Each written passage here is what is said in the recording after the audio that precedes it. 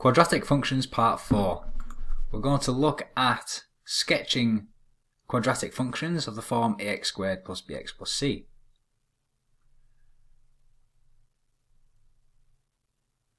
Sketch the function f of x equals x squared plus 12x plus 4, showing turning point, axis of symmetry and the y-intercept.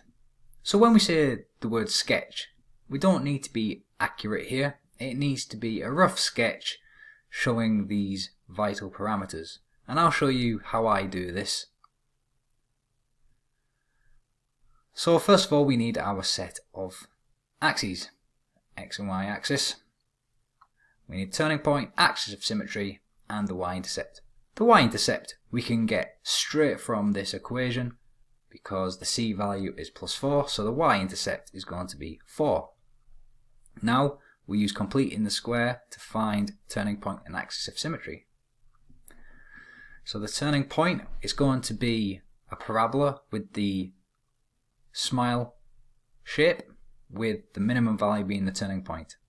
And that is because we have a positive x squared term. So we're going to complete the square, x plus p all squared plus q. So p is half of 12, which is 6. And then 6 squared is 36, but we want 4. So we're going to have to subtract 32 to give us 4. So q in this case will be minus 32. So the turning point therefore is minus 6 and minus 32. The axis of symmetry is going to occur at the point where x is minus 6. And now we have our three parameters. So what we can do is, first of all, I would mark the axis of symmetry on the x-axis. I would get a ruler, and then I would draw a light line, just a guiding line for the axis of symmetry.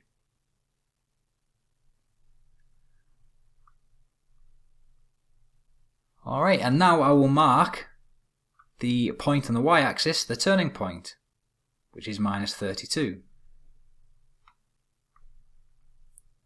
I'll get a ruler and I'll draw a light guiding line through that.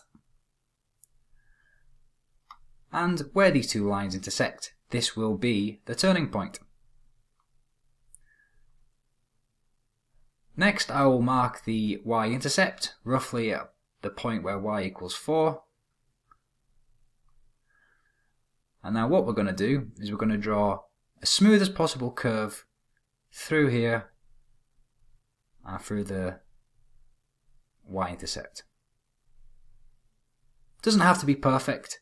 Proportions might be a little bit off, but this is good enough as we're just sketching.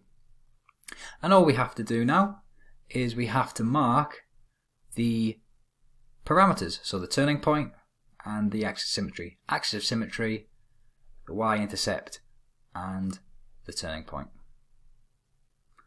And that's how we sketch quadratic functions.